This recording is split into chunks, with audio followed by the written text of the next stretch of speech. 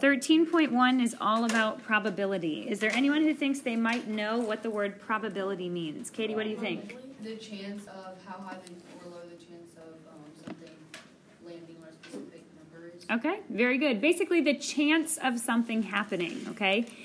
So there's a couple formulas that I want you to know. The first one is theoretical probability. This is favorable outcomes over the total number of outcomes. Does anyone think they know what that word theoretical means? But it might not be wrong. Okay, so a theory, something that you might try to come up with, something could be right, something could be wrong. Anyone else have a guess of what theory or theoretical might mean?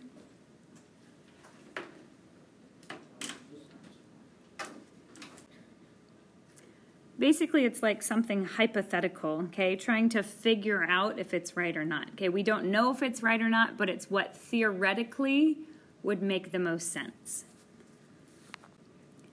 Then you can see here what it says favorable outcomes. That's like if you're looking for something, okay? So the favorable outcomes is going to be the thing that you're looking for. The total outcomes is the total number of times that it could possibly happen. Next up, experimental probability. What do you think experimental probability has to do with? Experimenting. So it's when you're actually trying something out. And then you would see the number of successes. That's the number, if you're looking for something, it's the number of times it actually happened. And then the number of trials is the total number of times that you tried to do something. All right, so here's a scenario that could happen. There's a bag that has a bunch of marbles in it. There are 3 blue marbles, 4 green marbles, and 3 red marbles. Find the probability of randomly choosing these colors. Okay, now I have a picture right here with some colors in there, but this is not the one that actually has the marbles that we're talking about, okay? So, first up, find the probability, that's what this right here means, the P, of finding a blue. So if I stick my hand inside that bag, what's the probability that I will pull out a blue one? So if you look, we know we have to do favorable over total. Favorable is the thing we're looking for. So what are we looking for in problem number 1? The blue, okay? How many blue are there? 3. 3. So that becomes the favorable amount, because that's what I'm looking for, over the total. How many total marbles are there? 10. How'd you figure that out? There were 3 blue, 4 green, and 3 red. When you add those up, you figure out that there's 10. Can 3/10 be reduced? No. So there is a 3 out of 10 chance that I would pull out a blue marble. Now, this is all theoretical probability because in theory, that's what would happen. If I pull it out 10 times, 3 of them would probably be blue, okay? Experimental would be if I was actually doing the experiment. Let's go on to the next one. The probability of finding a red. Who wants to do this one? What do you think, Kyla? There's 3 red marbles, and all of them add up to 10. So You are correct. 3 tenths. So once again, there is a 3 out of 10 chance that I would pull out a red. Next one, Jakari, what do you think? So there's 4 greens and there's 10 marbles, so it's 4 over 10, which would be 2 blues. You are correct, because remember, from now until the end of your math career, you want to always simplify or reduce everything. So yes, there's a 2 out of 5 chance that I would pull out a green marble with this bag. Does that make sense, what probability means? Okay, we're going to do a few more examples. All right, here we go. Second scenario. Each letter in Tennessee is written on a separate piece of paper, like you can see right here that I have up on the board, okay? So if I was to put all of those into a little bag, we are trying to find out the probability that we would randomly choose these different letters, okay? So find the probability of the event and write the probability as a fraction. Right now, we are doing theoretical probability because we are just kind of guessing or assuming what in theory would happen. What is the probability that I would choose an E? First off, how many E's are in Tennessee? 4. 4 of them, okay? And how many total letters do I have in Tennessee? 9. So what's the probability, guys? 4 out of 9, okay? There's a 4 out of 9 chance that I would choose an E. Next up, what is the probability that I would choose an N? Who can tell me? Who wants to do this one? Michael, help me out. 9. All right, 2 out of 9 chance. Because if you look there, there are 2 N's and there are 9 total. So you are correct. There's a 2 out of 9 chance. Can that be simplified? Nope, so we'll leave it just like that. Next up, Asia. What is the probability that I would choose a T? What is it? A 1 out of 9 chance that that would happen. So if I were to do this experiment right now, then we would turn this into an experimental probability kind of thing, all right? Which one of these letters do you think is most likely that we will choose? T.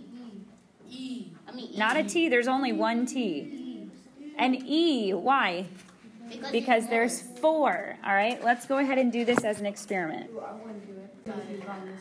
All right, so when she pulled that S out, what was the probability she would have gotten that? 2 out of 9, all right? It wasn't likely. Out of 9 chances, only 2 of them could have been that, and that's what she got, okay? Let's do another scenario. Yes, thank you.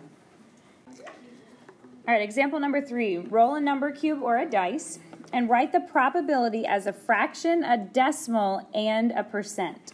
First up, you can see this dice that I have up here. What is the probability that there could be an even number on there? There's 6 numbers. Out of 3. 3 out of 6. Okay, 3 out of 6. What are the 3 numbers that are even numbers? 2, 4, 6. 2, 4, and 6. Okay, so there's 3 out of 6 chance. Can that be simplified? Yes. What is it? 1/2. Now, there's a 1 out of 2 chances that it will be an even number each time that I roll. Once again, this is theoretical probability because we're just kind of trying to figure out what we think might happen, but we're not experimenting yet, all right? What would that be as a decimal? 50, no, 0.5. 0.5, and then that as a percentage is what? 50. All right, so we've got a 50-50 chance. There's a 50% chance that it could be an even number. Ready? I'm going to roll it. What should be? It was a 6. Did I get an even number? I did. Very good. All right, next up. Find the probability that I would roll a 4. What do you think, Alex? 1 out of 6. A 1 out of 6 chance because there's only 1 4 on here. Let's talk about 1 out of 6. Put into your calculators if you need to. What would that be as a decimal? Okay, 0.16 repeating. Which means, 166 repeating. so think about this now. If I want that to be a percentage rounded to the nearest whole number, what would it be? 1.7. I want a whole percentage though. 1. 17% is correct. All right, is that big of a probability? Not really. That's a small chance. All right, so let's see. We're going to see if we roll a 4 this time. What'd I get? 1. It was a 1. All right, so it was a small probability that would happen, and it didn't happen. Now we want to find the probability that the number would be less than 5. How many numbers on this dice are less than 5? 4. 4 of them. What are they? 1, 2, 3, 4. 1, 2, 3, and 4. Okay, so 4 is the number that we're going to put up on top because that's my favorable outcome. I'm looking for a number less than 4. Out of, what's my total outcome? 6. Can that be simplified? What is it? 2/4. No, I mean 2/3. 2/3. What would that be as a decimal? That will be 16.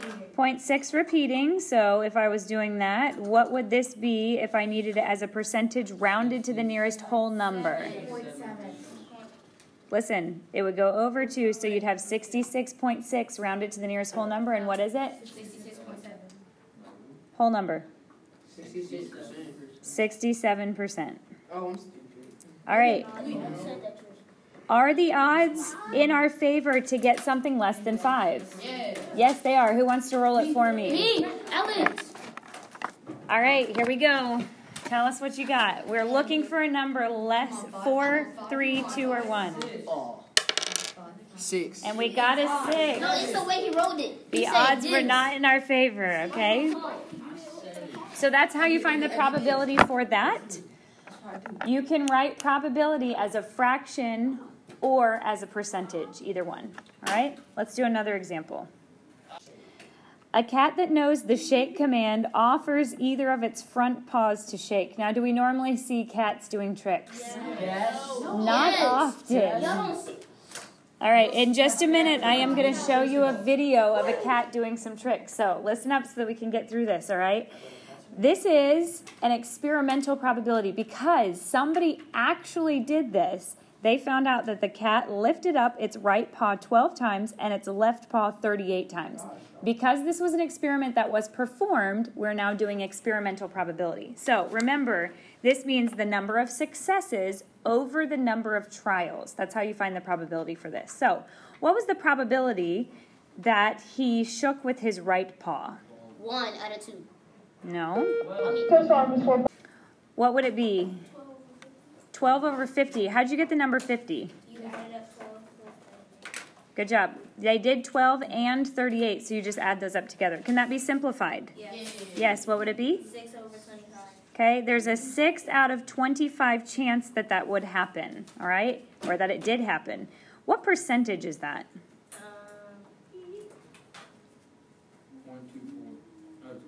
24%, okay? So 24% of the time, this cat shook with its right paw. Left paw, what do you think? 38 over 50. Can that be simplified? Yes. What would it be? 19 over 25. 19 over 25. Go ahead and tell me, what would the percentage be 19 out of 25 times? 76. Not a decimal, but a percentage. 76%. 76%. Now, I want you to add these two percentages together right there. All right, it makes sense because you did it 100% of the time, okay? I have a scenario here of a cat that actually knows how to high five. my dog knows how to high five. He'd be like, yeah. He can also fist bump. I tell my dog to give me lay down, roll over. All right, so this is an experimental probability, okay? What happened was, of the 20 voters polled after an election for class president, 14 of those voters voted for Zach. So basically, a teacher went into a room, there were 20 students there, and said, hey guys, I want to know who voted for Zach. 14 people there raised their hand. What was the probability that a randomly chosen voter, if I just pulled one, would have voted for Zach? I want you to try to do it on your own. All right, so remember, we are trying to find the number of successes over the number of trials. Don't let that kind of wording mess you up. Basically, what we're looking for, okay? So we can see here that there were 14 voters that did vote for Zach out of 20.